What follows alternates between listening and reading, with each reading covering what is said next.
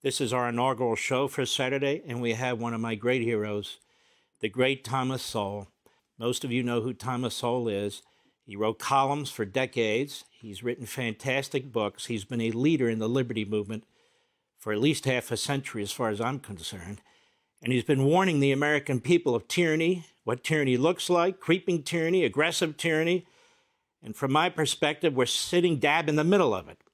And he's got this fantastic new book out, Social Justice Fallacies by Thomas Sowell. You can get it at Amazon.com or any major bookstore. It is a fantastic book. And I want to welcome you, Dr. Sowell. And let me just say this to you. I've been following you since I was a little kid, not to date both of us. And you had an enormous impact on my life. In fact, you've had an enormous impact on the way I do this program. I remember you on with Bill Buckley and Firing Line, and you were a killer debater. Absolutely unbelievable. All that said, let me start it this way. Social justice fallacies. You started out as a Marxist, as many young people do in colleges and universities. And it didn't take long for you to realize, wait a minute, this isn't all that it's cooked up to be. Was this social justice stuff and this inequality stuff, these terms, these ambiguities, did that have an impact on you first being a Marxist and then realizing, wait a minute, this is all BS?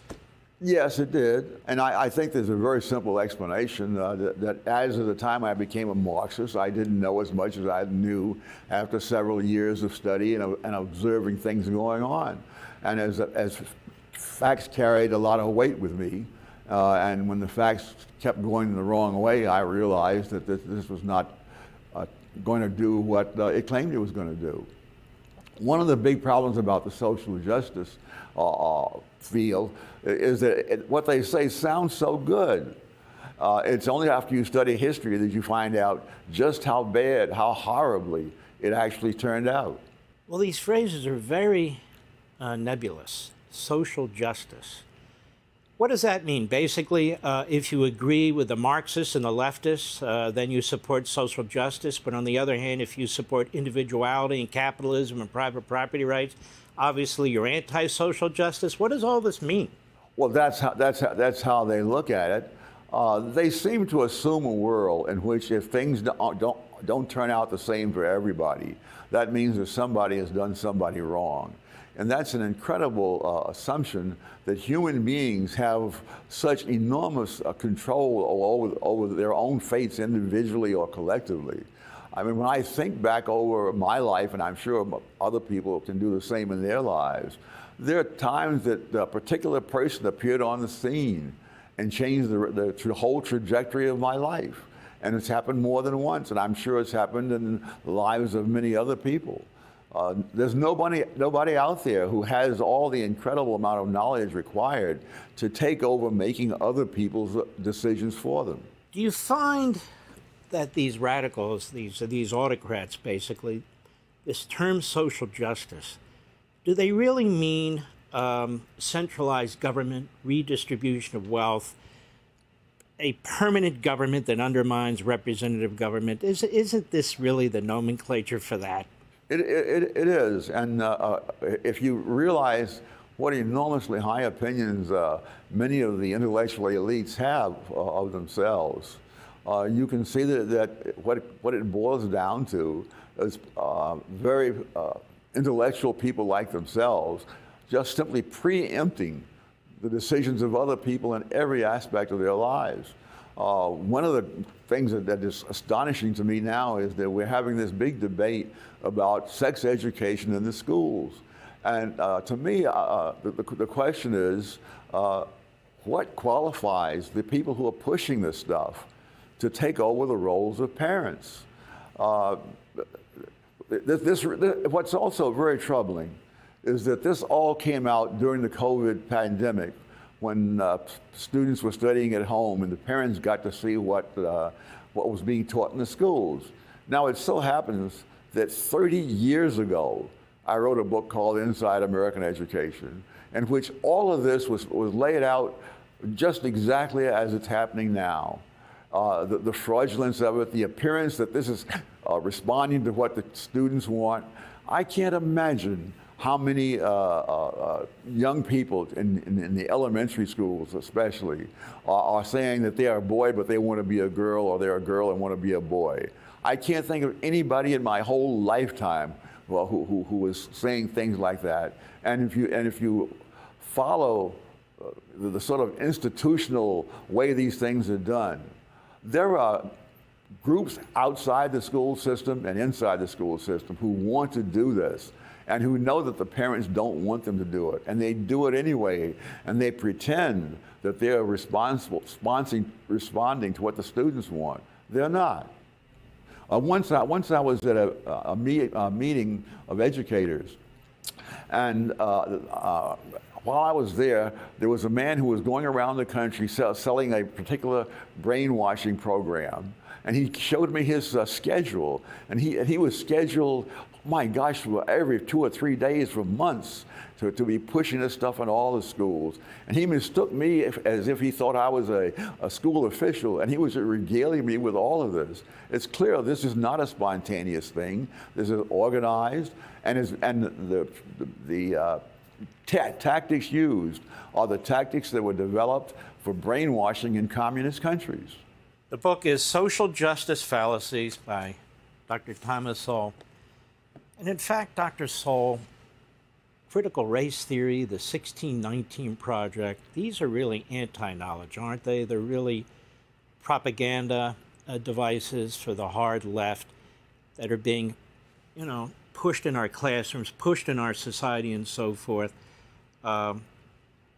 These attacks on the American system, do they promote equality? Do they promote unity? Do they promote a melting pot society, or are they intended to destroy this culture? Clearly, it's the latter. And also, when you said it's not just propaganda, it is propaganda that overtly prevents other views from being heard. If they were just propagandizing, but the students were allowed to learn other things as well, different ways of looking at life, that's one thing.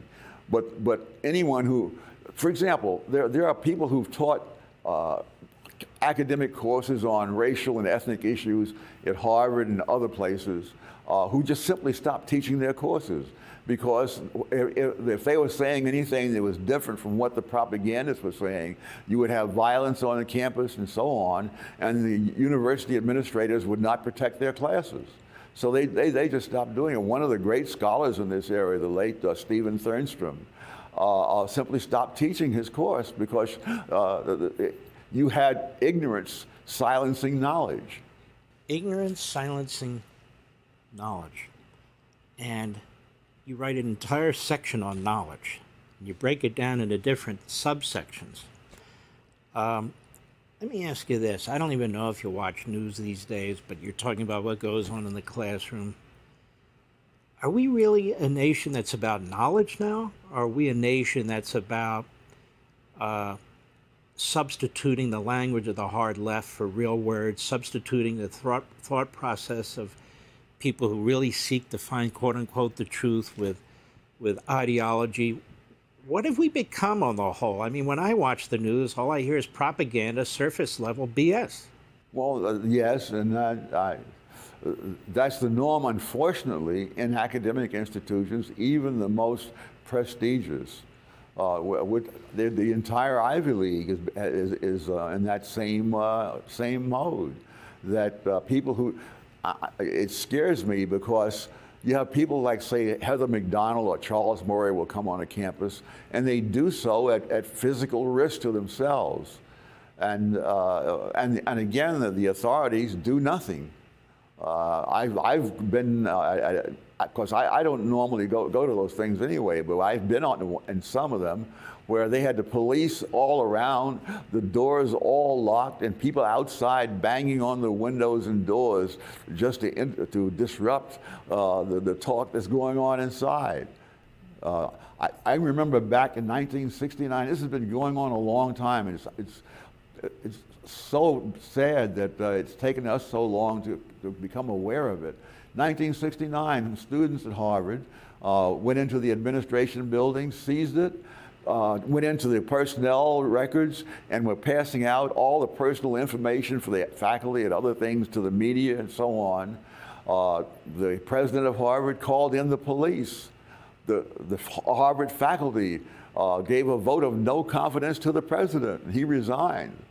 And I think after that, other presidents decided that the way is to get along is have preemptive surrender. And that's been really developed into an art.